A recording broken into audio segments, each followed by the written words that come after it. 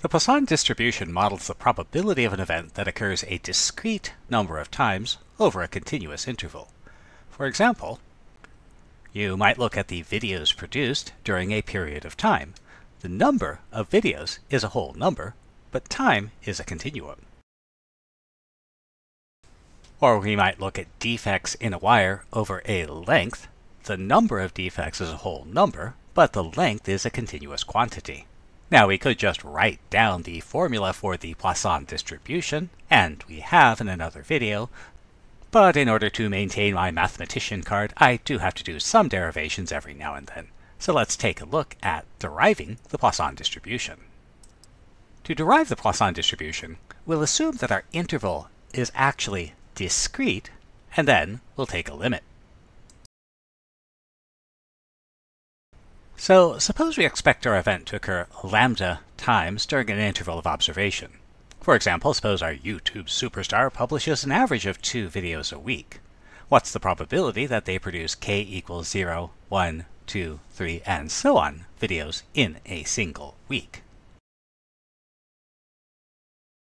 So suppose we break down the interval into n sub-intervals.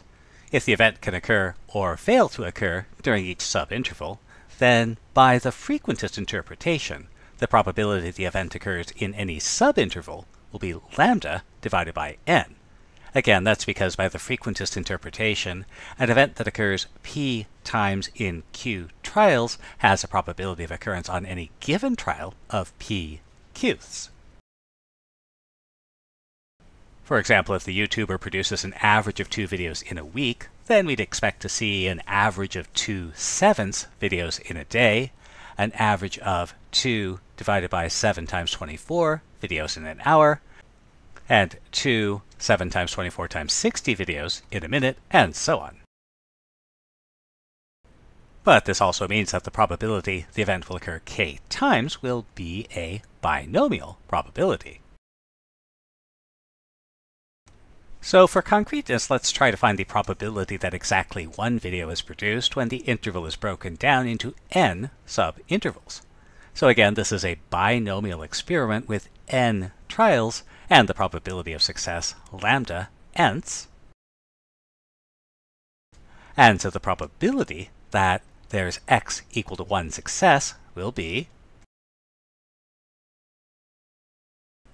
Now, we've broken down our interval into n sub-intervals, but in fact our interval should be continuous, and so what we'll want to do is we'll want to find the limit as n goes to infinity of our probability. So, taking our limit as n goes to infinity, we get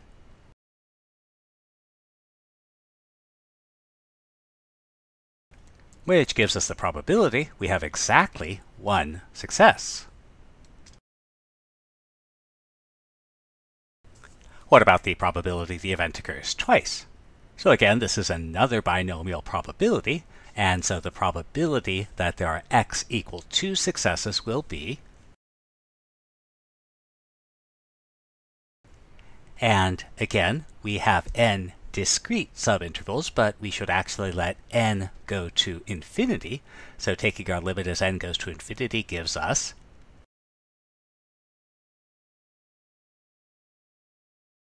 which gives us the probability that there are 2 successes in the interval. What about the probability the event occurs 3 times? Again, this will be a binomial probability, which we can compute. Then take the limit and get. And we can now try to generalize this result. If we break the interval down into n sub-intervals, the probability the event occurs exactly k times will be the binomial probability. And if we take the limit as n goes to infinity, we get which gives us the Poisson distribution.